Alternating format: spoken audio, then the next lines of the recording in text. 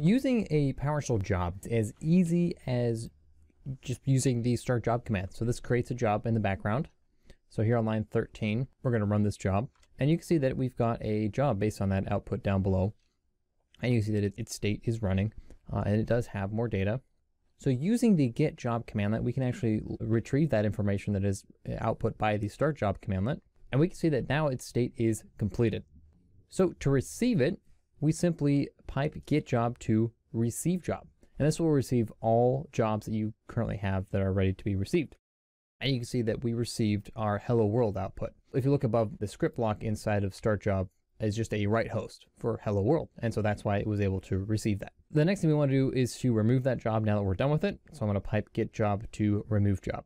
So one of the nice things about jobs is you don't have to just start one at a time. You can start a whole lot of them. So for instance here, if I wanted to start 10 of them, I've got 1 and then the ... operator 10. So this will pipe 1 through 10 down the pipeline to the foreach object. And for each of those, I'm starting a job with the name of that number and then the script block hello world from and then the number passed. And so you can see that I'm using the argument list parameter and specifying the piped object.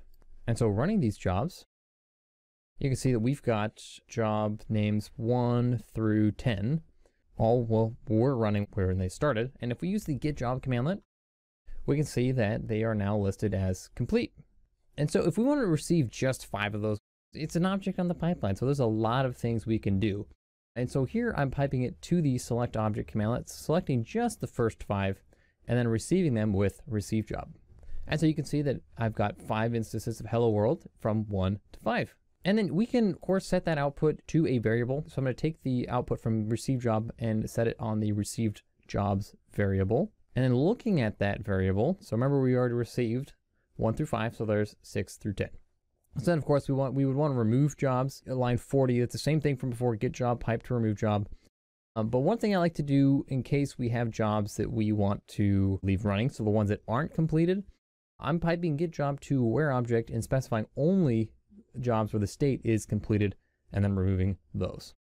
But of course, I mean, you can see that since they were all completed, running get job shows nothing. So I've got an example here. This is kind of real world. I've got a CSV file of the top 500 websites by traffic. And so you can see here, I got a link from where I got this CSV file. And so if I assign this to the top 500 websites variable, one of these objects looks like this. So we can see rank 1 is Facebook, and this is just based on linking root domains, not actually traffic like I mentioned before. So what I want to do here is I want to see if each of these URLs allows us to ping it. So here, line 54, I'm piping that top 500 websites object to for each object. I'm just selecting the first 25. We don't need to look at all 500. That might take a while.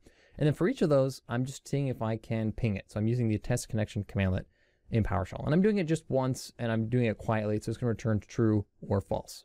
And so if we run this line, you can see we've got a bunch of trues, and then it kind of stops because the false, it takes a few seconds to actually time out. And so it's going to get through all 25, but you can see that, you know, if I want to come down here and do something at the prompt while that was running, I cannot. But that's where jobs come in. So here I've got the same thing as before. So I'm piping in the top 500 websites and selecting the first 25 to a for each again, but this time in the for each object, instead of just the text connection, I'm actually starting a job. So line 59, we got the start job, and then 60 is the script block. So it's the same thing from before, but you can see I'm using the args variable because on 61, I'm specifying the argument list as that URL. And so if we run these test connections inside of jobs, you see we've got all of our jobs.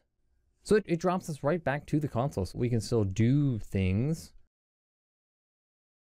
And they still work, even though if we run get job, we can still see that we've got our jobs. And actually, so you could look at the state column there, they're all showing as completed. So in reality, all those jobs took as long as one of them would take to receive that false back. So what we can do here on line 68, we can pipe get job to where object commandlet, looking for jobs that has more data property equal to true. So when they have it has more data equal to true, that means they're going to return data. And we can receive that data with receive job again. So I'm going to pipe all these to receive job line 68. And there you can see that we've got our true, true, true, false, false, true. but we don't know which websites are which. So here, let's remove those, and let's actually write that to return an object. So receive job can receive any type of object that is output from that script block inside of start job. So here I'm returning a custom object. So this is the same top 500 websites piped to foreach start job. Same thing from before, but instead inside of the script block, I'm returning a PS custom object, line 76, with two properties. So line 77, the URL, so we'll know which website it is.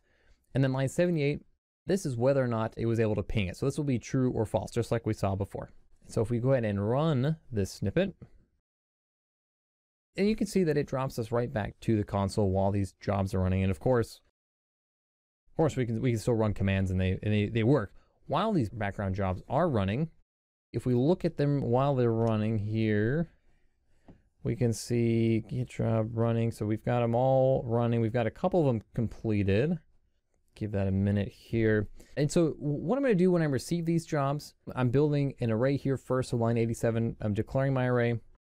And then I'm going to receive as many jobs that have more data equal to true. So the jobs that are ready to return data, I'm going to assign that to received jobs.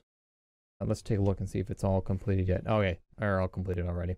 So I'm going to go ahead and assign the ones that are completed to received jobs. And then we look at the count. It should be 25. It is.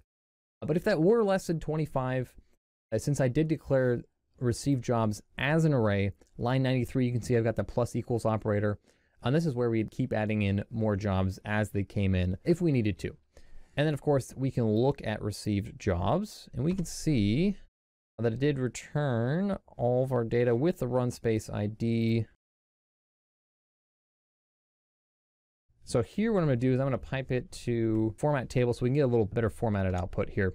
And there we go. Now we can see which sites have ping enabled and which ones do not. Thanks for watching.